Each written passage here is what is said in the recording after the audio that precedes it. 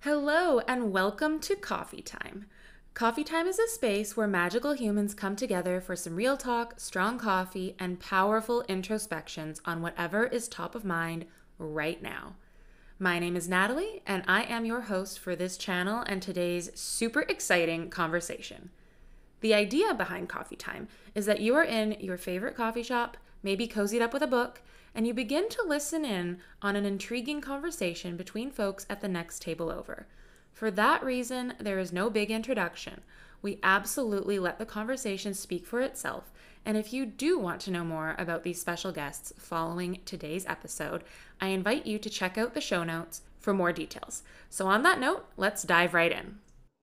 Hi, can you hear Hi, me? I Yeah, can now. How's it going? good. Good. How about you? Good. I like your earrings. Thank you. I Yes, figured if I'm not going to wear black lipstick today, I need to at least wear my pentagram earrings. exactly. I kind of had this feeling we'd show up with like almost the same shade lips, and I don't know why.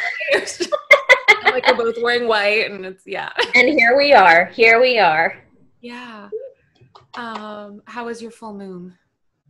It was lovely. Yeah. My full moon was great. I held a full moon, like a bit of a full moon circle. Oh, that's awesome. Yeah, with some people, and we were releasing blocks, like releasing all the obstacles that have been keeping us back from our goals. So that's what we're doing. My cat's going to be in and out of this.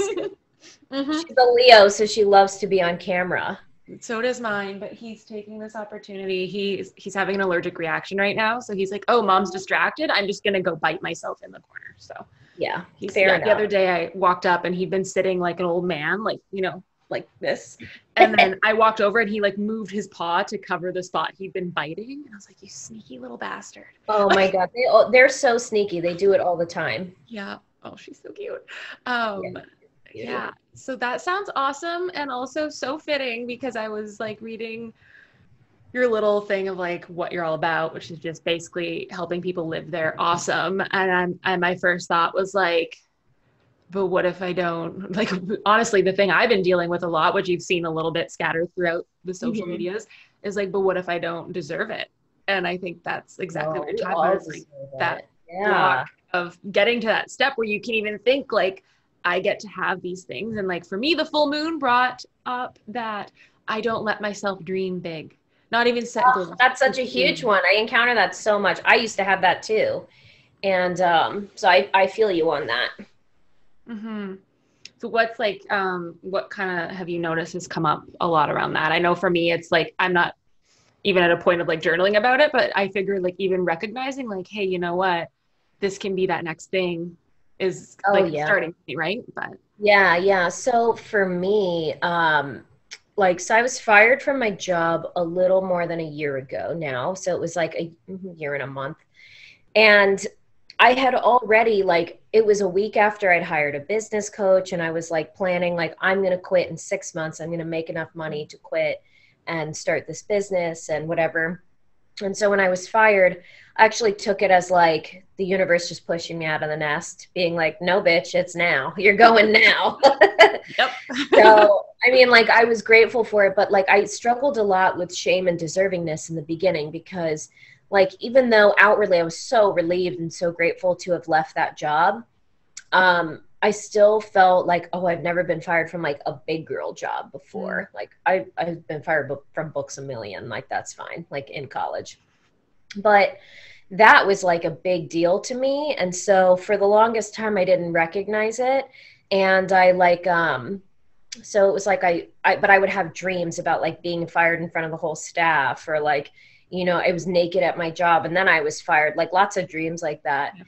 And so I think because that's what was functioning under the surface, I struggled a lot with kind of claiming my desire, which is like, and really like admitting that the things that I want are just things that I want and they're unique to me and it doesn't make them good or bad, even if other people don't want them.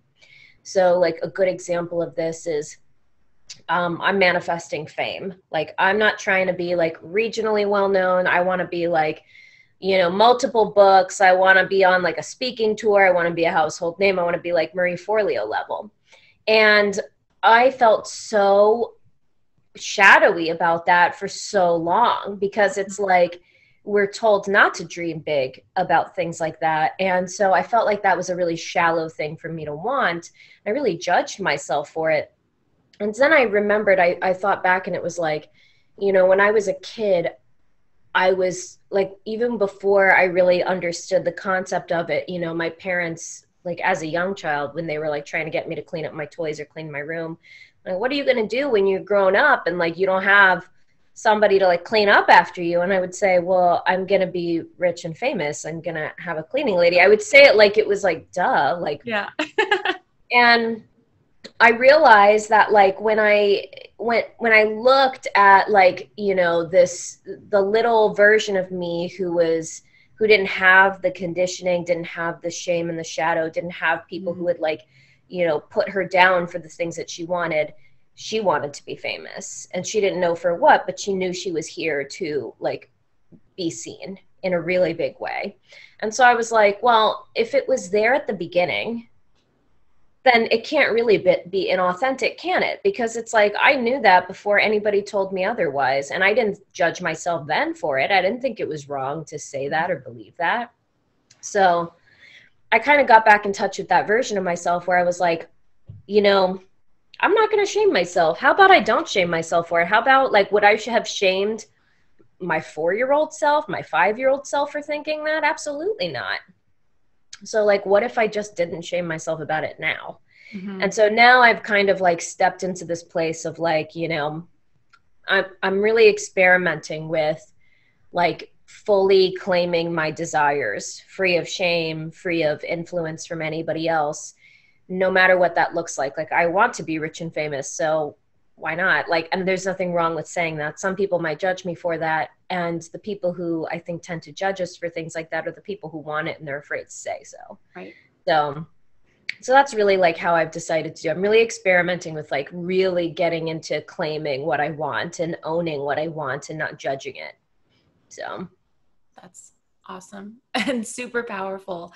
And like, also for me currently feels kind of inaccessible, because I guess like it's interesting to me that as that like 5, 6, 7-year-old self, you had such a clear idea, because that's something that I'm currently working through, is like recognizing that, one, I don't remember a lot of what I thought and happened when I was growing up, but it's not that there was anything necessarily like objectively terrible. I think it's just, there's obviously a lot that has not been processed because I was not ready to process it. Right. Right. Yeah. I bought that book you recommended too, Existential Kink, and I'm looking into some other ones. But like, what would you say, I guess, and this is definitely coming from self-motivated ask here, but like, what would you say is a first step if you're not in touch as much with that initial thought that you had to begin moving down that road? Because it's like, all of us deserve to have that dream or that vision for ourselves, but like, how? I would say like, what do you want now? And like, what's at the core of it? Like, what's the emotion you're trying to experience from it? Because like for me, I guess being famous it's partially about freedom, and it's partially about being appreciated and like being seen for who I am. So it's like, it's a combination of a few flavors. And the interesting thing is like, you know, people talk about this in manifestation all the time, where it's like, you need to embody what you want before you have it. Mm-hmm. And so when I think about like what it is I'm craving from being rich and famous, it's like freedom to do what I want, go where I want, when I want. And I don't have to consider other people in that process unless they're like, you know, a part of that decision. So it's that. And then it's also being seen and being appreciated for who I am. And also like letting people in and inspiring others. So I try to bring that into my everyday life. So that's really what it is now. And I think that as you embody the things that like the emotions that you're trying to experience, you start to get clearer on what it is that like, what that really looks like for you and your version of it. So like, you know, some people might want the same things that I do, but they feel content with, you know, a nice like social media following or a smaller group of friends, or, you know, just a business that just meets their needs. So, and I think it's like the reason mine is so big is because like I want to change the world. And there's so many things in life that, like, in the world that we live in, that I want to be different. And so that I know I could easily change, maybe not easily, but I could inspire that change if I had a world stage. So it's like, you know, if you want to change the world, you need a much bigger platform. Yeah. I like that you mentioned the flavors, because I actually was on a full moon thing last night myself, hosted by Elsa, who's been on another episode of this show. And she was channeling a message for us from the records.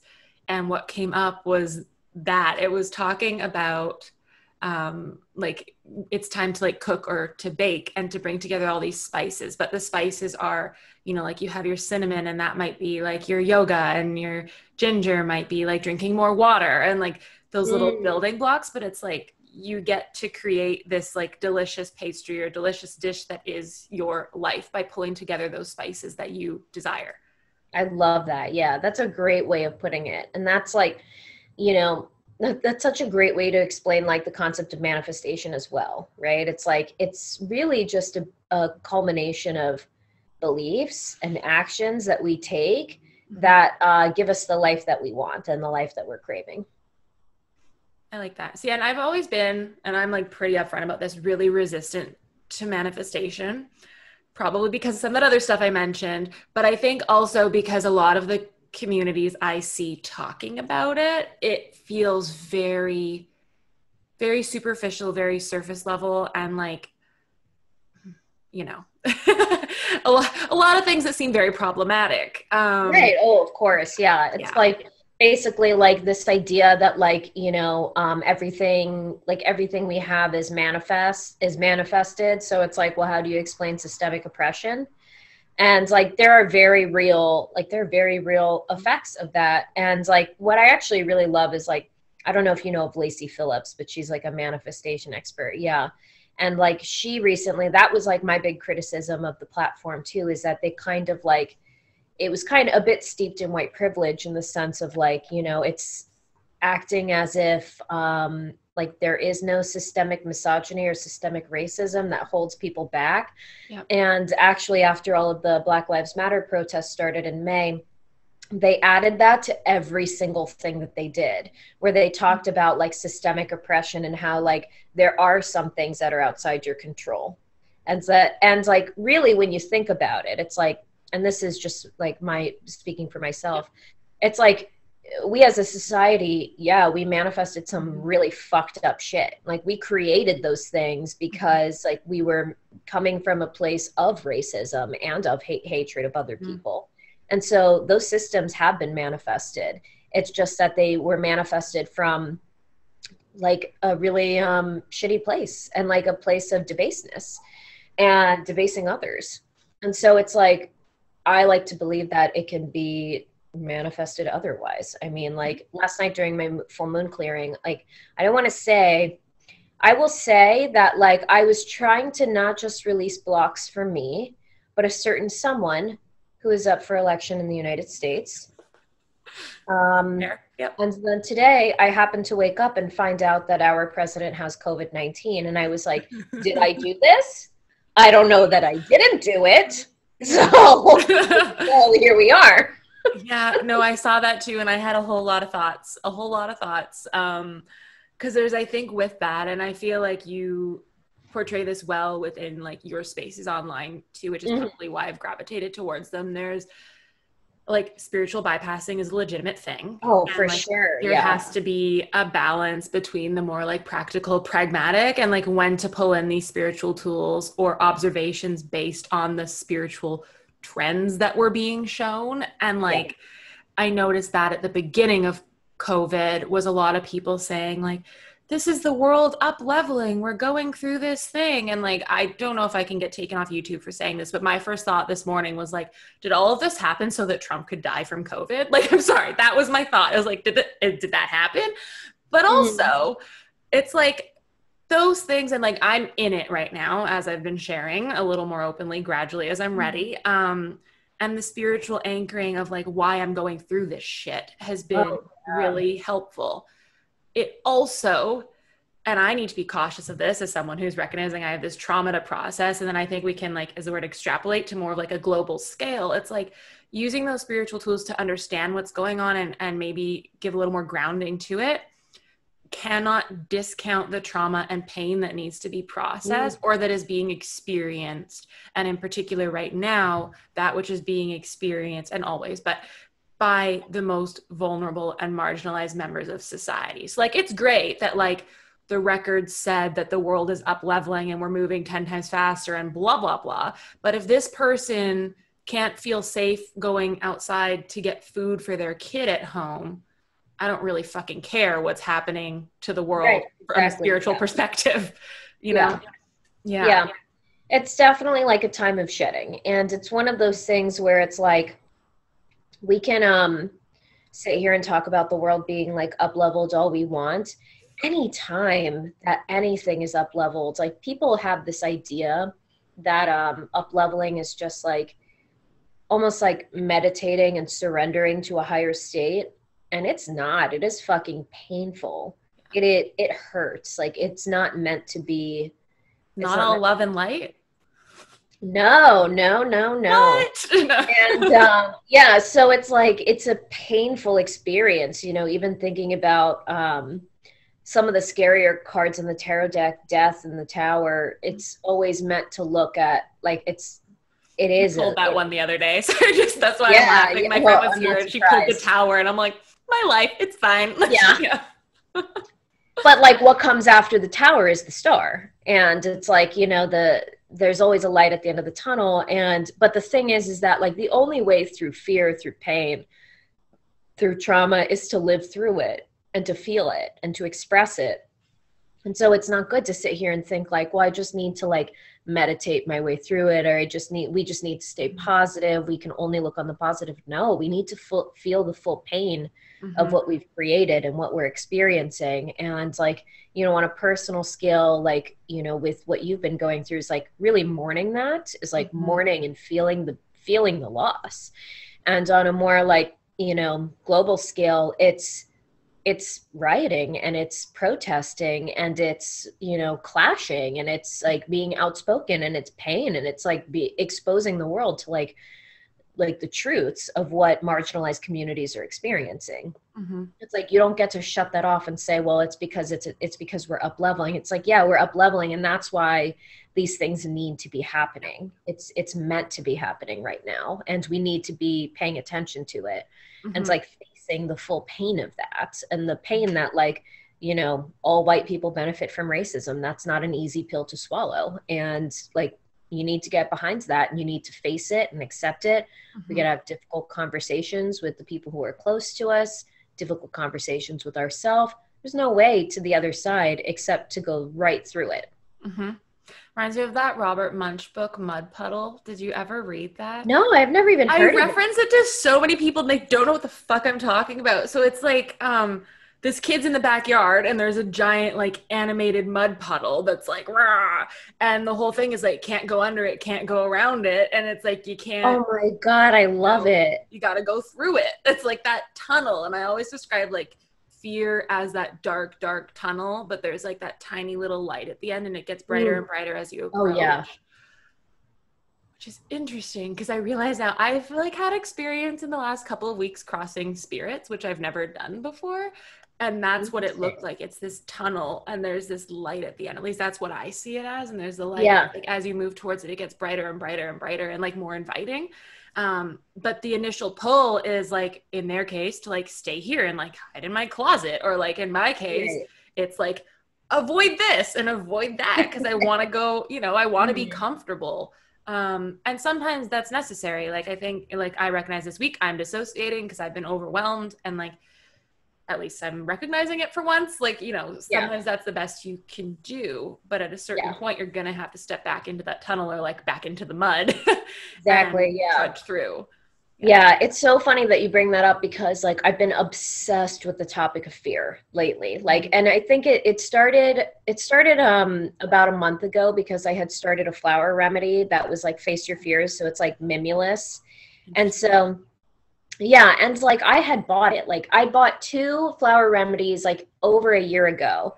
And like I'm in the phase right now where I'm like, I got all these supplements, all this shit I bought. And I'm like, okay, you either got to use it or throw it out. Okay, that's it. So it's like, so I started taking my vitamins again.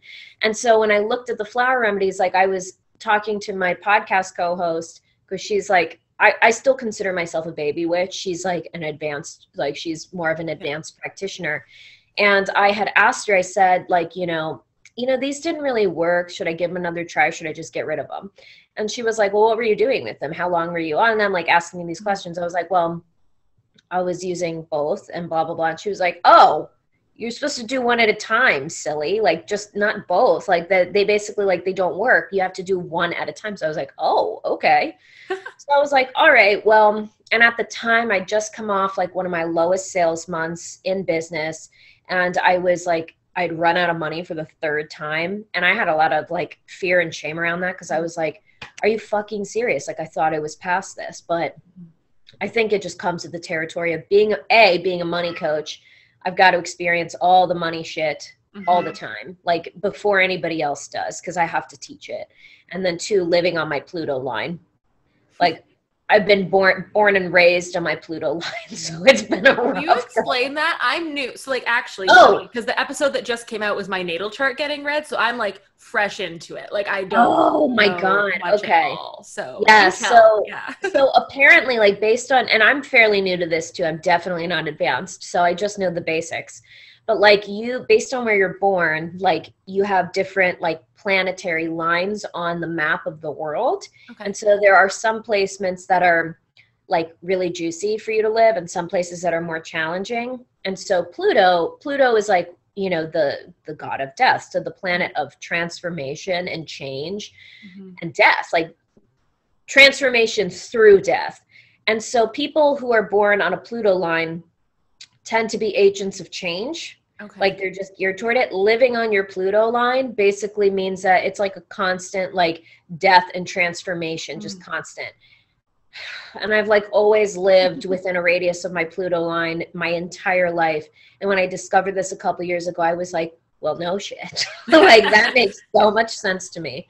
So basically like this constant rebirth and this constant transformation. And like people talk about it from the place of like, it's hard to live on your Pluto line. It's really difficult. It's painful, but really it's just like, it's the same theme we've been talking about, which is like, you're changing, you're up leveling so much, but it's a really painful existence. And so like, I'd gone through, like I'd had one of my worst months, it was August and I was feeling like really shaken up by things. And I was like, okay, well, now is kind of like another make it or break it moment for me. And so I just need to kind of get over myself, start facing my fears, like really accept some hard truths. So I was like, oh, well, that seems like the good one. It's like the face your fears remedy. So let me start with that. And it was funny because like a week in, I had this feeling of like, nothing scares me. Like I just started feeling like, no, like the universe ain't going to throw anything at me that I'm like not ready for. I can handle all of it. Like I just got like this, like, it's not even like a bigness. It was more like a groundedness to me where I was just like, I felt like a really strong oak tree where I was like, the wind can rustle my feathers or rustle my leaves as much as it wants, but I'm so well rooted. I'm not going anywhere. Like you send me a hurricane if you want, this tree is not toppling over. So it had started with that, and sorry, I live by a police station, and I'm in Washington. I do too, actually, which is why I was laughing. It's like, hey, it's not me. No, there's a fire hall / police station, which is oh my God, library that's so right behind funny. me. Yeah. Wow, that's got to be a loud ass library for right. The funny thing though is like I don't hear them that often, so I feel like they often wait until they're like just around the corner to actually start the sirens or something, because it's also a small area. Like I think you're in a bigger city. I'm in like I'm in Washington DC, and like we have protests. We've had protests constant since May, so the police have been going nuts. So yes, I started this flower remedy. And a weekend, I was like feeling so grounded and so like ready to face any kind of fears. And then in the month that followed, not only did I have that like grounded oak tree feeling, I just became really fascinated with like, and like really preoccupied with facing fears. And so like doing things that were a little bit outside my comfort zone and pushing other people to do it as well. And really exploring these different topics of fear. Like you saw in my Facebook group, I did a whole fear series, like popular fears for entrepreneurs, what they mean, why we have them, how we can move through them. I just became like so fascinated. And I started like researching stuff, and I'm like, I came up with a whole process. So that was like my full moon. Like I did a whole full moon circle with people. It's a 3-day workshop. And basically like, it was based from this place of like, let's figure out because your brain always has like an association with what your biggest fear is. So a lot of people will be like, my biggest fear in business is like running out of money, or my biggest fear is having to go get a 9-to-5 job. Like everybody has their thing that they think they're afraid of, but on a subconscious level, they're pushing shit away. And there's a representation of it. So like the example I'd had was like having like my greatest fear, yes, running out of money, but following it through to the deeper core fear, as I call it, is, you know, I was afraid of having to move back to Florida because I hated it there. Like, I mean, everybody loves it. It's so tropical. No, I've never like understood, especially right now, why people would want to be. I had a friend who lives here now posting like, I just want to be back in Florida where gyms are open. I was like, no, ew, no. Yeah. We have healthcare. Like, what are you doing? Like, yeah, no. Oh my God, no. Yeah. So yeah, I'm like, you know, it's like my fear was like, okay, having to move back to Florida, have to go back to like a boring attorney job because like, you know, I'm still a lawyer. So it's like having to like get a boring lawyer job, and like I'm wearing suits to work every day. And like, because I'm in Florida, my salary caps out at a certain point. And so it's like, I have to like live that life. And then, you know, what's the underlying fear of that? You know, because that's like not that bad. And it's like, well, you know, it means that like, I'm basically like, it means that I'm just like my parents, like my parents. And so, and it was like, well, what do I associate with like my parents and my mom and things like that, thinking about my mother, because we're of the same, like, you know, gender identity. And so I was like, my mom is like a super saver and shops at Walmart. Like that's like that was her go-to place growing up. And I realized that like what I was really afraid of, the representation of this fear of this alternative life that I would have to pursue if my business was not successful, would mean shopping at Walmart for all my necessities because I couldn't afford more than that. And it's like, why? Because what do I stereotype those shoppers as? I stereotype them, me being a judgmental asshole myself, I'm stereotyping them for being poor, for being ignorant, uneducated, racist. And that is the core fear. The fear isn't running out of money. The fear isn't even becoming my mother. The fear is that if I run out of money and my business tanks, it means I'm poor, I'm uneducated, I'm ignorant, I'm racist. That's what it means. And like, I've made these associations mean thing. And first of all, like, clearly not all Walmart shoppers are that. But then the other thing is that I was already those things because I was making those judgments about Walmart shoppers. And so once I like realized that connection, I was like, well, the solution is I got to go to Walmart. I got to go do all my shopping at Walmart, and I have to do the things that I'm afraid to do. I got to go try on a bra. I got to like buy all my groceries there. I need to like have the Walmart experience, go buy shit for my house. Like I had to do it. Like, and it's you so like brand it, the Walmart experience. Yeah. Right. It's so silly because at the end of the day, it had nothing to do with Walmart. But because I was so afraid of that becoming my reality, I was like, you know, well, I can walk through a version of my greatest fear by actually just going and shopping at Walmart. And I say like your greatest fear in like business life, whatever, like you're going to walk through it eventually. It's going to happen. And it's going to happen one of two ways. I say it's like changing your car battery. You know, you have plenty of notice when your car battery is going. You got the light dinging. It's like making a noise every time you turn on. You turn on, it's like, and then it turns on, right? And you know it's going to die. And you really got like three options. You can either make an appointment, to go get the car battery changed and spend 2 hours of your time at the mechanic, but schedule it, have it like figured out. You can do it yourself. So like make the time to go buy the battery and then put the battery in and figure it all out. Or you can wait until it dies, and it is always without fail in a parking garage at night, somewhere inconvenient like the mall. And Station then in the middle of the night. That's what happened on our end. Yep. And then you have to like get a friend to come give you a jump or call a tow truck. It's like a whole big thing. And then you still wind up spending even more time at the mechanic because you didn't plan it. So now it's like you're like after all the appointments have been made. Mm-hmm. So it's like you get to decide, am I going to wait for the universe to manifest my own worst fear so I can walk through it and see that it's not that bad? Mm-hmm. Or am I going to like walk through the representation of that fear and confront it? So that way it doesn't hold weight over me anymore. Mm-hmm. And so that became the theme of this full moon fear release, as I called it. I basically dialed into everybody's trips to Walmart, like what's your equivalent to it? And then, so now they have all their assignments. So they all have to like, you know, walk through, I call it like, you know, you have to do your trip, take your trip to Walmart essentially. Yeah. And then I covered like popular fears around entrepreneurs and the limiting beliefs around money that hold us back.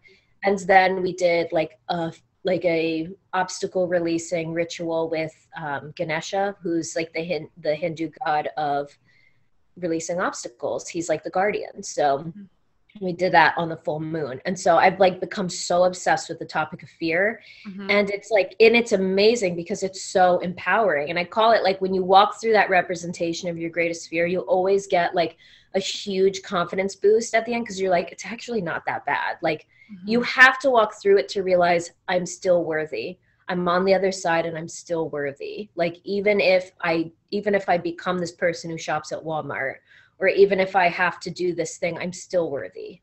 Mm-hmm. And like, I call it a fear boner. Like you basically like inexplicably pop a boner based on fear. That's like what it is.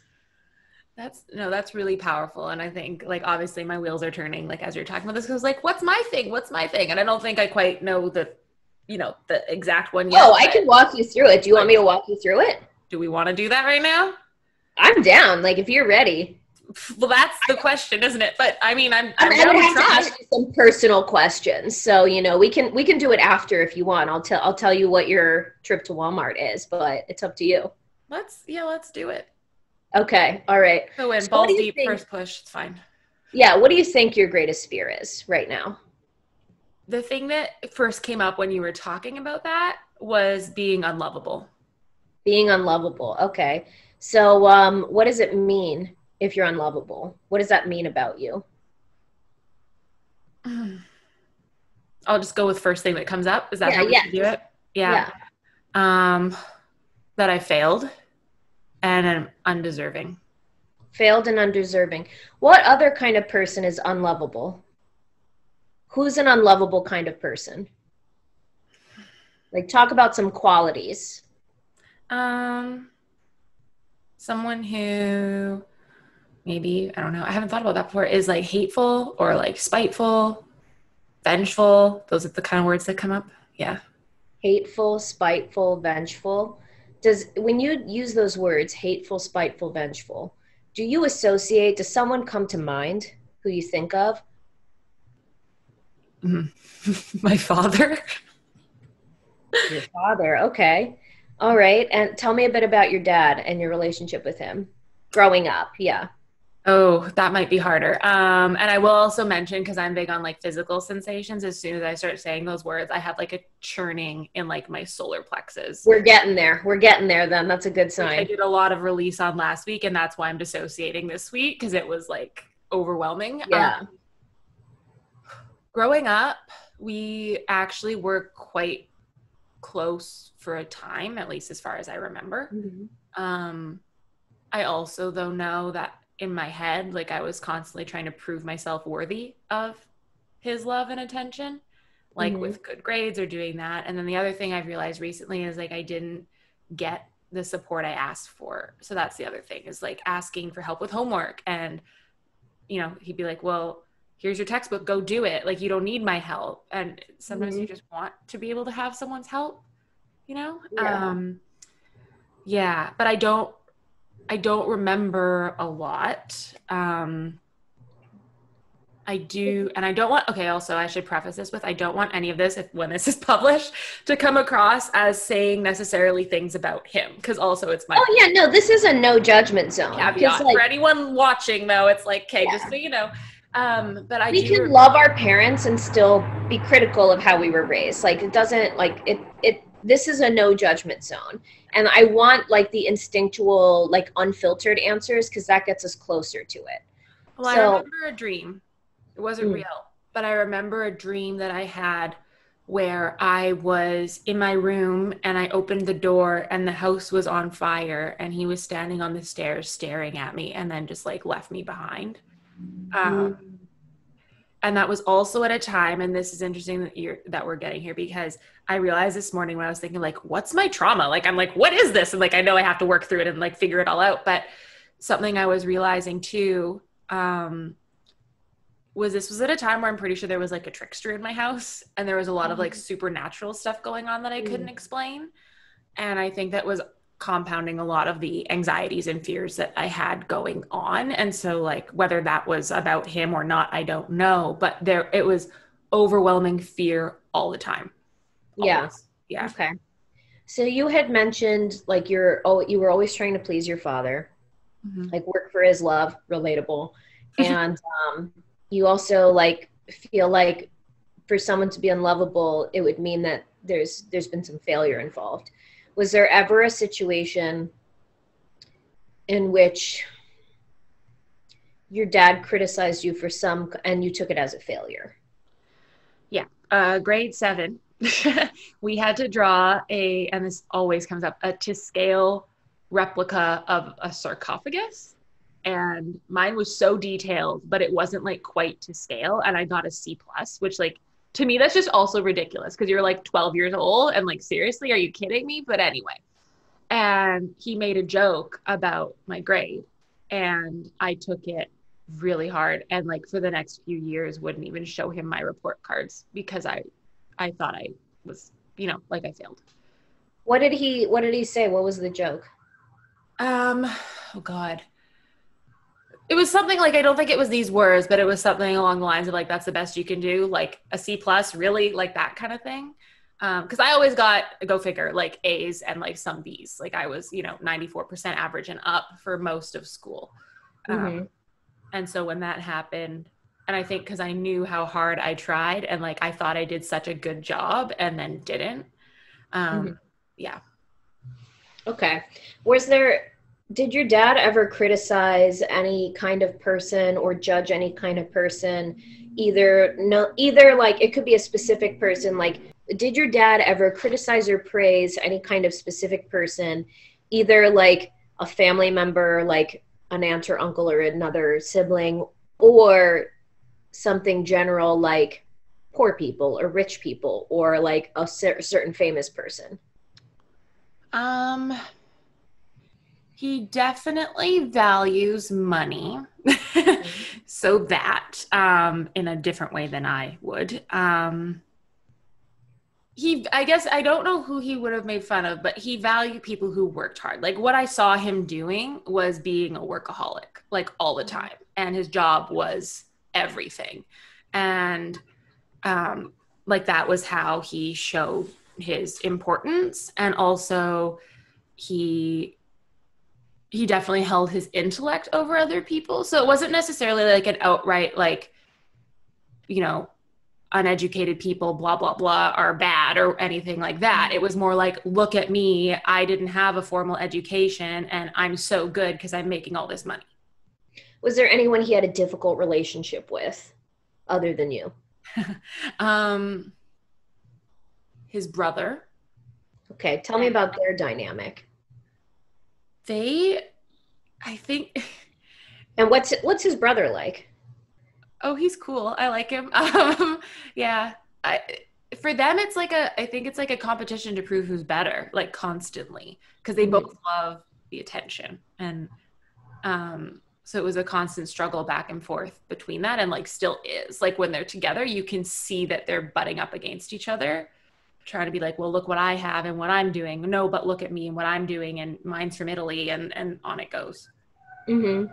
Okay, but so what's your uncle like? Like, tell me about his personality and what he's like. He's funny. Mm-hmm. He's, I feel like, a little sarcastic, which I enjoy. He's an artist, so very creative. Um, I think driven. I mean, I don't know him super duper well, but that's kind of what I see at the face of it. And um, I think values family a lot. Like I think he's pretty close with like his two kids, and yeah. Okay. Do you admire him? Like, do you relate to him? Do you admire him? Yeah, I think like I said, we don't know each other super duper well, but whenever we've talked, like I think we connect that way because I think we both like, I don't know, it's that balance of structure and creativity. If that makes sense? Yeah, yeah, yeah. Yeah, and they've always like in like when I was living in Toronto, I ran into one of them or something and they found out that I didn't have anywhere to go and like they made a point of inviting me over for Thanksgiving dinner, which like I don't normally celebrate Thanksgiving, but just to have someone to be with because everyone else is with their families.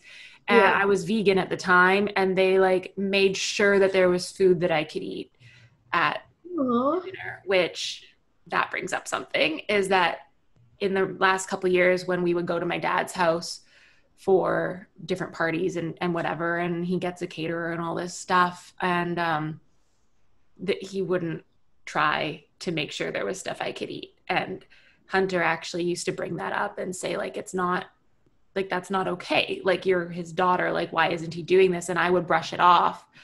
And I would actually get defensive towards Hunter because I was like, don't judge him. Like, it's just how he is. It's fine. Let me deal with it.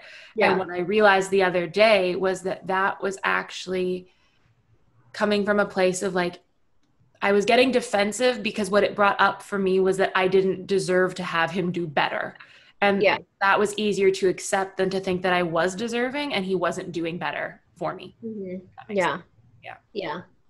I want to go back to the C plus you got on the sarcophagus. What did you make that mean? When your dad made that joke, I want you to get, not now, I don't want to hear the nuance from adulthood.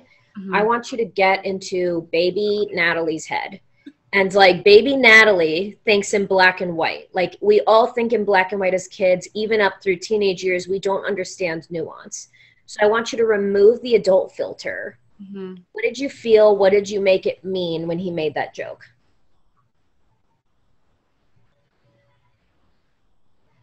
It was, I think, well,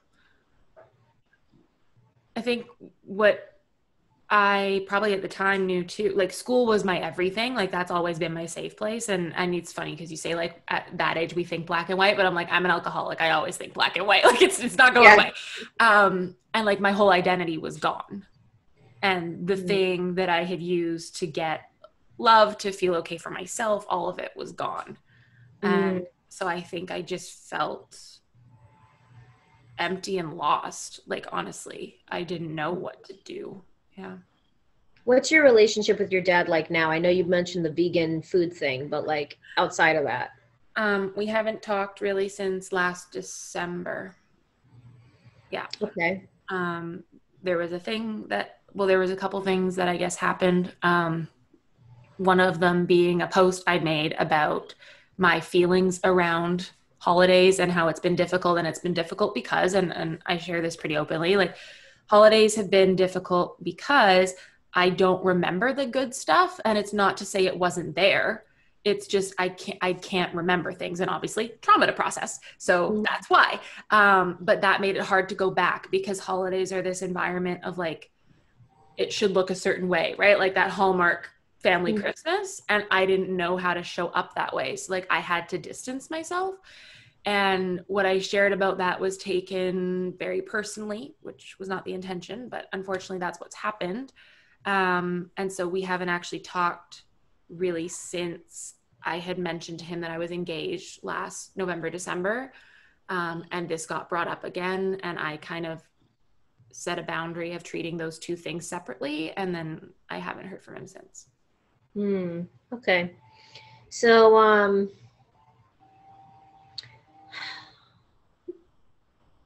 my wheels are turning.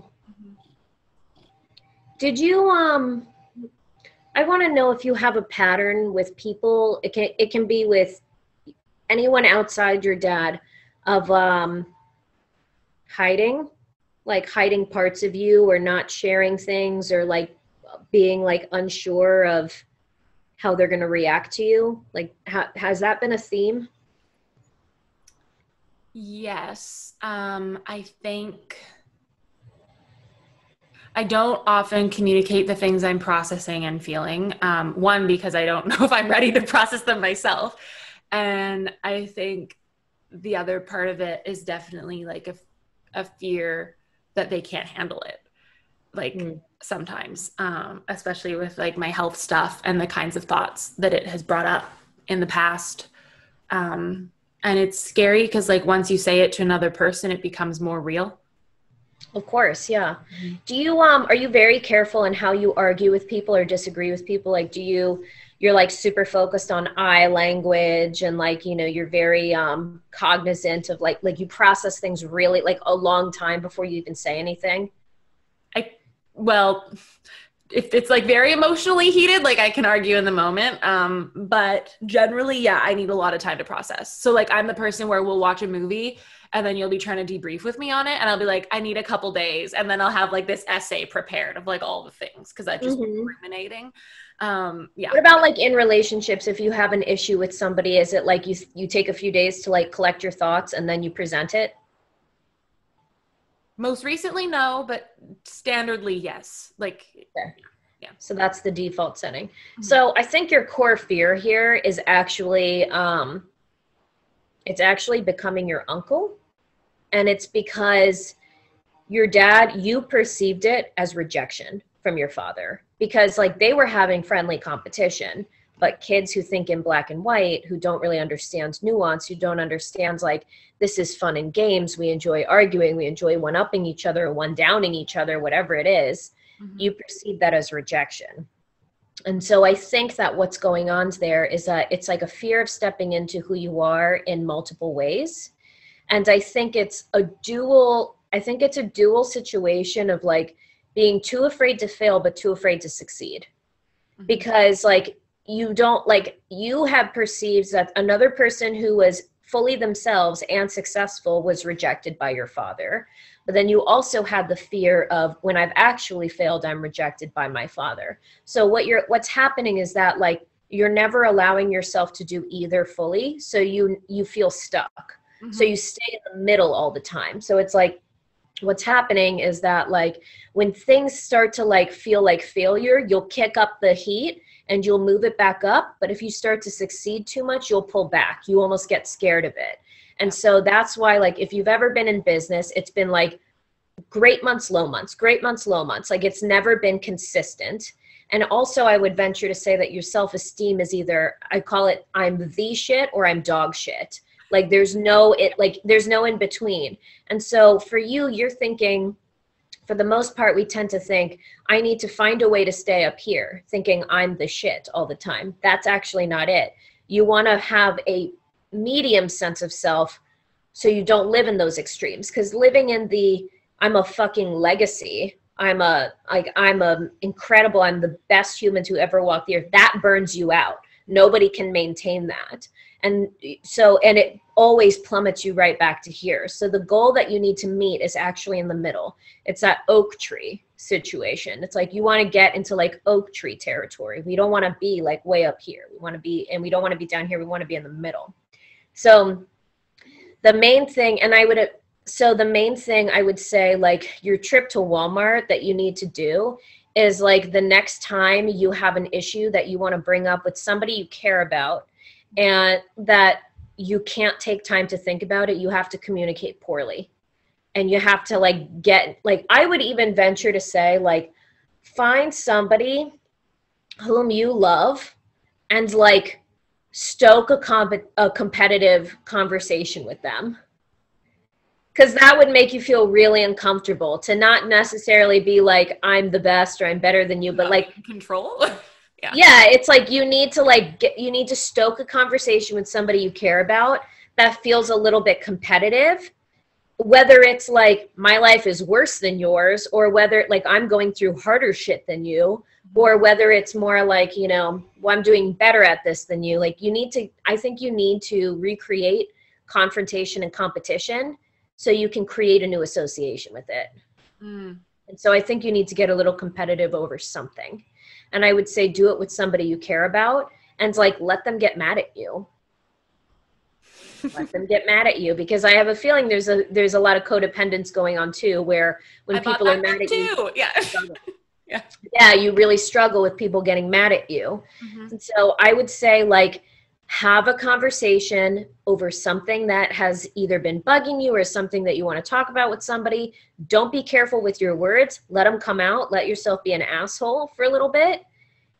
Yeah. Are you cringing like so hard inside? Yeah, this feels really uncomfortable. Want to like hurt someone, you know, but it's not about hurting their feelings though. And it's like, here's the thing is that like, I get really triggered, and I completely understand this. I get really triggered by people who are not careful in their communication. And it really bothers me. I have like one of my brothers I tend to fight with a lot. We always get into arguments, or we used to. I feel like we've made a lot of progress, but the reason it bothers me so much is because on some level, I'm jealous that he has this thing in his brain that says, I don't have to worry about what I say because she's always going to love me. And I don't have that. I think that I need to be careful and I need to be considerate, not necessarily because I don't want to hurt people, but because I can't be loved if I speak without a filter.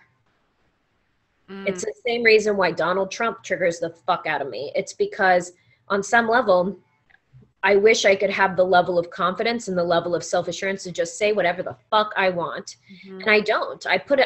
You would be surprised because I say a lot of crazy shit, but it's like, I hold myself back a lot of the time, especially with the people I care about. And it's because on some level, I wish I could be uncensored. And so I would say that that's the thing too, is that like, you don't like confrontation. You're very careful about how you communicate with people, because at the base, like like a formative experience for you was seeing confrontation leads to rejection.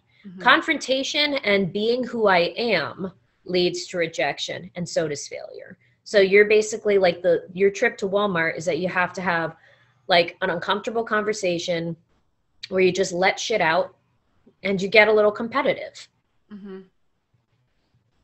And if it's making you uncomfortable and you're like cringing inside, then that's how you know you've hit it on the head. You've hit the nail on the head. Yep. It makes sense. Cause I think also most recently, the situations in which I had those sorts of interactions have led to me feeling rejected. Even if that's not exactly what is going on, that's how it feels with the current situation. And similar to how I need to accept that the current situation is not the end of the situation. It's like, it's just where we're at right now. Also exactly that. It's like what you're saying, like having that confrontation doesn't mean this thing is like a relationship with a friend or whatever is going to just fall apart. Like you can, and it doesn't have to be mean. Like you just need to voice your opinion on something. I know, basically I'm saying like, I see it in you because I recognize it because I have it in me, where it's like, you'll carry a good amount of discomfort about interactions you have with the people you care about, where you're like, I don't like how they said that to me, or I don't like how they do this thing all the time, where it's like, maybe they cancel plans at the last minute or something, or maybe like, you know, a good example is like my sister is more careful with her communication with other people than she is with me, which is funny because that's like my trigger, right? So it's like, she'll be like, I feel like when we're in a group setting, she's mean to me. That's like, and it's not one-on-one, it's only in a group setting. Like she's more critical of me.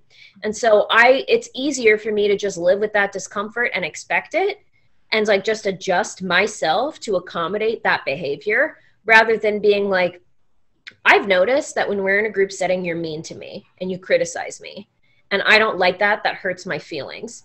And and I would not want to have that conversation because I have to be like, you I would have to be like, you do this, and this is what it does. Rather, like, if I'm going to have that conversation, the way I tend to do things is I'll like plan it all out. I'll think about how to bring it up and like a way and like, you know, have a whole thing, rather than like, I'm just going to call her up and be like, you do this thing and it really bothers me and I don't like it, because I know she's going to get defensive and I know she's going to lash out. Mm-hmm. And so that's the thing, is that like you're probably carrying around these small discomforts with people. And that's one of the nuggets that you need to find. So find one of those situations and just bring it up. Don't spend days thinking about it. I'm saying like today, tomorrow, like get into that full moon energy of releasing it. Bring up one of these discomforts and just be like, you do this and it bothers me. Don't plan the conversation. Just have it out. I know, right? And if they get upset, let them be upset.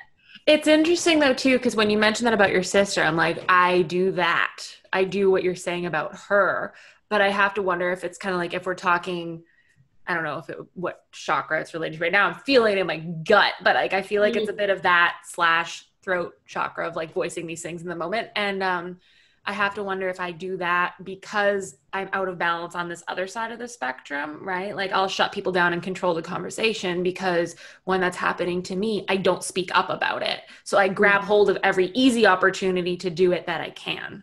Yeah, probably. That's probably what's happening. Because my sister's the same way. The only reason she's doing that is because she feels comfortable to speak up in those situations. Mm-hmm. She's like the queen of neutrality in any kind of family disagreement. She's like, don't involve me. Don't talk to me. Don't put me in the middle. I don't want to hear it.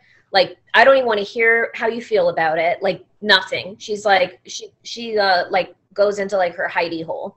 And I think because of that, it's only in these situations, because she knows I'm going to forgive her. She knows I love her. She knows I don't care. You know, like I care, but I don't care. Like, she's my sister. I'm never going to be up. I'm never like, she'd have to like purposefully kill my cat or something, which she would never do. Like, for me to like reject her, she would never do that. She's such an animal lover. But it's like, it would have to be so extreme for me to reject her that's a place where she feels safe to do it. Right. So it's definitely that, but it means that you need to voice one of these things. Mm-hmm. Because the more you start doing that, like, first of all, you'll do it and you'll be like, I wasn't even that bad. Like, yeah, we had it out and it was kind of messy, but we had it. And I've given this advice to people before, like, especially with partners, because women do so much emotional labor, like in conflict and resolution and all of that.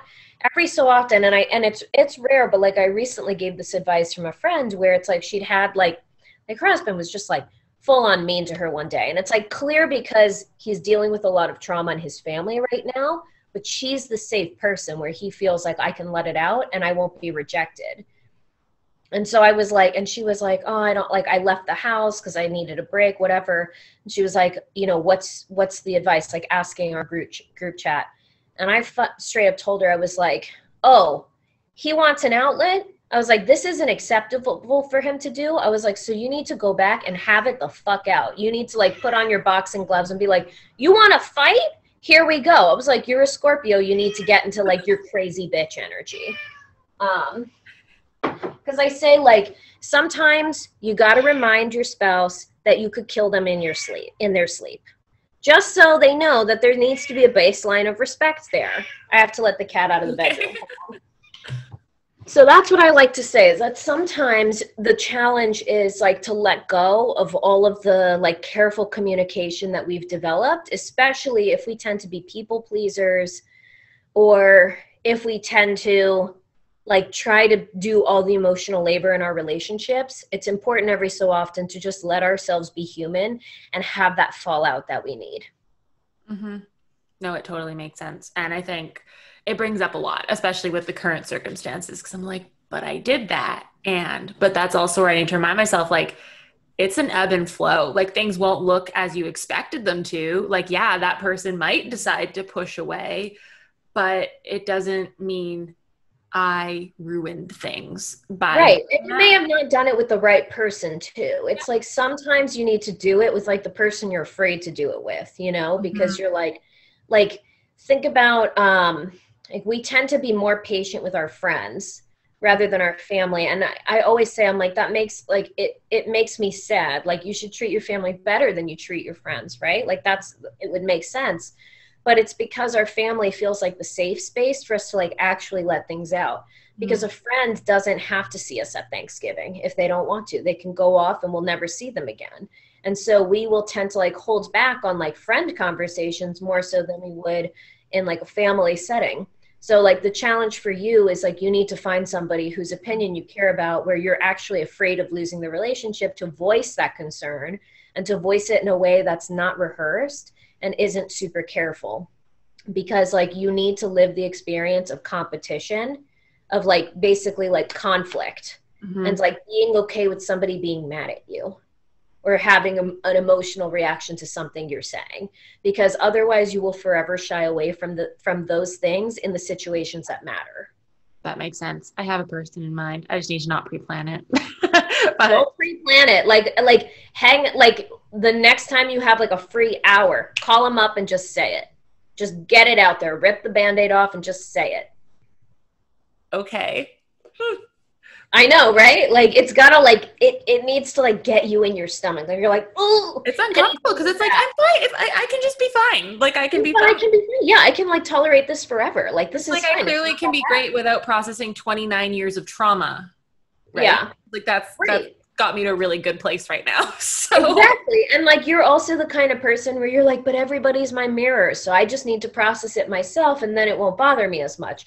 No, the challenge, the worst fear that you got to walk through is you got to be in competition with your dad, you know? So you have to like live your uncle's side of that, which is that I'm going to confront you and I'm going to like put my shit out there and like feel like you're in competition in expressing your needs and like claiming what you want from them. That totally. And then being okay with them being mad at you or being upset with you or having a reaction, to show yourself that like it's okay to let people have those reactions. The best thing you can do as a codependent is learn to let people be mad at you and be upset with you. That's uncomfortable, but it's so uncomfortable. I am a recovering codependent. It bothers me all the time. Like I made a joke last night with my partner about like phone plans and like, why aren't you on my phone plan? I was just joking. And then it like turned into like an argument and he got mad at me. And so it's like, I paused the show we were watching and I was like, oh, come here. And I was like trying to kiss on him and make him feel better. And he was like, I don't want to be touched right now. Leave me alone. Like, leave me alone. I'm upset and I don't want to deal with it. It's like old me a year ago would have like spiraled and been like, oh my God, we can't move on until I fix it. And instead I just hit play and I went back to like whatever I was doing.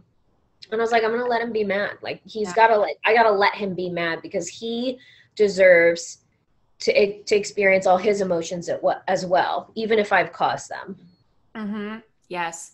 That came up recently. Actually, I was in my records. I think I was in my records. Sometimes I just channel things. Other times it's like a structured approach. And the thing that came up to do with partner was like, to me, it was like, this is your incarnation to live. He has his own. Let him experience that. And I think that's exactly it. Is like, and I was like, whoa. And it's like, you can know what you want, but you cannot write his will. Yeah. And that was like huge. And it might seem so simple, but especially for a codependent, yes. Like, oh my God, and I think that's the thing is when you're like in codependency, at least for me, it's like you don't necessarily see that you're doing these things. So having that said to me, I was like, oh shit. And it made it a lot easier to step back and like let that go and be like, why don't I just focus on my side of the street? Because like there's enough trash there that I need to clean up right now before I worry about his. Like It's so funny because like you don't feel like you're a controlling asshole when you're a codependent. You're like, but I care about them and I want the best for them and that's why I'm doing this. It's like that's what abusers say. It's the same thing. It's like it's just because like your methods are different doesn't mean it's good. It's still a bad thing. And like the thing that really like that packed a punch with me, similar to what you're saying, is that like, because I'm the oldest of 4 siblings and so I grew up giving them advice, and then I'm a projector in human design. So like constantly. Oh my, both those things. Oh, really? I didn't grow up with all the siblings because 2 of them are step siblings, but yeah, I have 3 younger brothers and I'm also a projector. Wow. Okay. So you get it when it's like you're trying to give them advice and they don't want it. And so it's like a whole life of being called bossy, like a whole lifetime of being like, don't tell me what to do. Stop telling me what to do. I was also told I should be a lawyer. Yeah. Yeah, I know. And so the thing is like what really like made me stop doing it, because I also have a young cousin I'm really close to. She's 11 years younger than I am. And the thing that like put it all in perspective for me was, I think I'd heard it on a podcast. Somebody said, like, think of all the lessons you learned through the mistakes you've made. Who are you to take away that experience from somebody else? And the second I heard it, I was like, holy shit. Like, there's so much value. Some people don't, like, I'm one of those people where it's like, give me the advice, because I don't want to live through shit I don't have to live through. But like some people, like, and I've come to accept, like my sister needs to back herself into a corner in order to like figure her shit out. That's just how she is. And and like, not everybody functions that way. Who am I to take those lessons away? Mm-hmm. Even with my baby cousin, like she makes terrible dating decisions all the time. Not stuff I would do now, but it's like stuff I did when I was her age. She's doing all the same shit I did. Yeah. And like, I don't want to see her hurt, but it's also like, she's going to learn things by doing them. And that's going to sit with her longer and be more valuable to her than me, like, causing a whole argument with her to get her to stop hurting herself. It's like, and now it's just like, I've learned to roll with it. And until I'm asked for advice, I just don't give it. Yep. Yeah, no, it totally resonates. And I think the thing coming up too is like people, when, like in your case, if someone gives you the advice and so you decide to actually take it, I think there's even still, maybe it's just a little bit quicker, but there's still that middle ground of like feeling through that process of like, right, yeah. Okay, so if I don't go do this thing, like this is that possible trajectory that I'm not traveling down, and like still kind of processing that in maybe just a different way. But some people need the more explicit experience to figure out. Yeah, absolutely. Yeah. Some people like just got to live through it. And it's like, it's just like different learning modalities, right? Some of us are auditory learners, some are visual, some are tactile. And it's the same thing with life. It's like some people want to learn via the advice of other people. Some people want to learn by doing it. And some people want to learn by like making mistakes. It's like, it's okay. There's no way that's right or wrong. Mm-hmm. So we just got to like kind of, get a handle on it and just like learn to let people live. Yeah. Yes. Yes. Yeah. Codependent projectors. We need a support group. So true. Oh my goodness. Yeah. I mean, I don't know much about my human design. I'm going to be getting my thing read soonish, I think. But I do know that what I have read makes a lot of sense. And like similar as I've been looking into astrology, and then I did that. What's that like? Oh fuck. The personality type quiz, the Enneagram. Yeah, that. I was like, Myers-Briggs, that's the letters. Yeah. Also made sense, and just kind of seeing how they all come into play. But I think the big thing of all of that is like, it's a tool. It's not an absolute. Yeah. That's what I try to remind myself. Cause it's like, I remember talking to someone once and they're like, how do I move forward in business if I'm a projector? Like I have to wait for an invitation. And I'm like, well, why can't your soul invite you to something that's right? Like, right. Yeah, I talk about explicitly has to come out and be like, hey, do this thing. And you're like, okay. Like, no. Right. So yeah, I get like invitations downloaded to me all the time. It's like an invitation is it's like when you're in touch with your intuition, you're going to get invitations from the universe as well. It's not necessarily from a lot of them. Mm-hmm. Oh yeah. It's like you're going to get some explicit invitations of like, can you help me? Can you give me advice? So you're going to get some of those, but you're also going to get like signs pointing you to a person. Like I say in business, like if you somebody who's watching all your stories on Instagram, they interact with every piece of content that you put out there. They may not have said like, hello, can you help me? But you see them interacting. I would take that as an energetic invitation to reach out. And when you reach out, it doesn't necessarily need to be like, here's some free advice or here's what I think you should do. You can reach out and say, would you like to talk? Like, would you like to set something up? And so that way you can like invite them to invite you. Mm-hmm. Yeah, no, that absolutely makes sense. And I think that's the part where I was like, yeah, not quite. And I think tapping into that like intuition and that, I call it my empath powers, is really big into finding grounding in that. Because like my soul is constantly speaking, right? And it's like, it carries the wisdom of so many lifetimes, and like my body is a tool to listen to that. So like, back and breathe and like, it'll come through. That's kind of how I see it. I love that. I have a feeling you're probably, do you know your authority in human design? Because it sounds like you have solar plexus authority. I mean, that's why there's so much shit going Emotional. on there right now. I don't offhand, but like after this, I could look it up quickly because I downloaded my thing and Yeah. I could let you know, I think. Yeah. Yeah, tell me, because I'm an emotional projector too, and so I say that like anybody who has emotional authority, you got to sleep on it always, because it's like we're meant to cycle through our crazy emotions and let them stabilize, so that way we can come to what feels like a settled decision. Mm-hmm. Mm-hmm. No, that totally makes sense. Oh, my cat is sweeping my floor now, in case you heard him scratching. He's like, Mom, there's crumbs by my placemat, and he'll like sweep it all into a pile and then like walk away. That's so funny. Apparently, That's I really, don't clean enough. So that is really funny. yeah, he's hilarious. But yeah, I'm gonna go look that up actually. I'll message you in a bit because I'm kind of curious now. And thank you for helping me get to my Walmart excursion. Yeah, keep me posted. I want to know how it works, how it feels. It's Yeah. gonna feel gross, but like once you do it, you're like, that wasn't even that bad.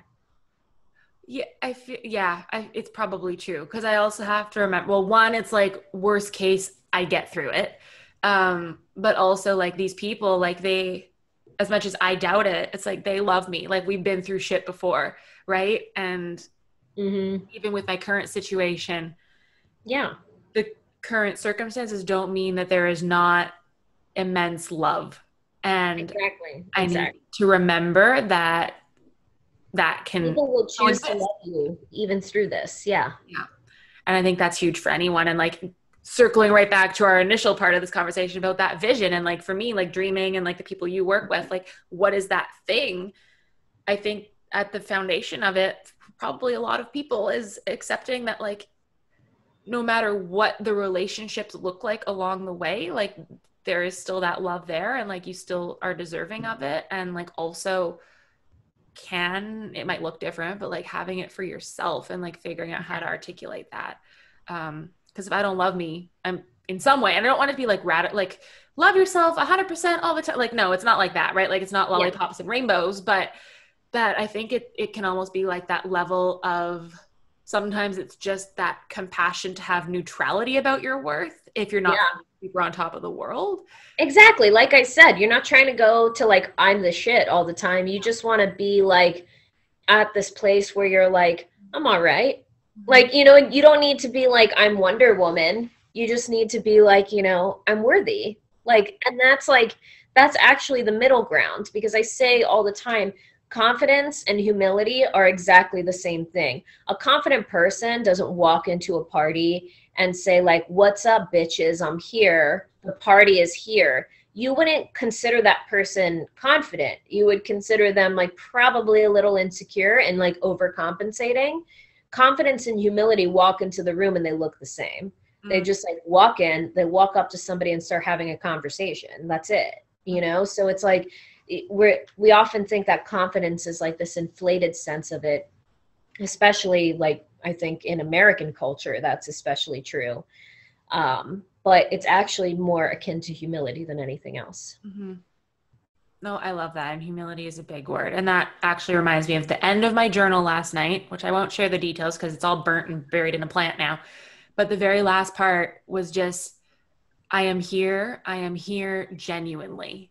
And that's like the thing that I'm kind of, I don't know if it's calling in, but that was that Yeah. essence that I want to embody. And that reminds me of exactly that, like walking into a room with genuine confidence and like being my whole complete self and like being okay with that. Yeah. Yeah. So this full moon, this is what's happening. Juicy. Yes. Amazing. Well, thank you so much for like all of this. Like we covered Yeah. so many different things and I really enjoyed all of it. And I appreciate you sharing kind of your expertise and also your personal journey with all of this too. Yeah. I feel like we could go for another 3 hours easily. Well, we probably can. And if you ever want to come back on, Yeah. I am I'm always happy to come back. Yeah. we have many topics. We could even, do a card pull or something next time. So Ooh, yeah, that would be fun. Definitely. Thank you so much for having me, though. This was really fun. thank you. I appreciate it. Have a great day. You too. Bye. Bye. Thank you so much for tuning into today's episode of Coffee Time. Before you leave, don't forget to hit that subscribe button And if today's show resonated, I invite you to drop into the comment section and share whatever personal introspection came up for you today. Anything you can do to help make this show more accessible is super duper appreciated. Until next time, I am your host and coffee drinking companion, Natalie, wishing you a beautifully caffeinated day.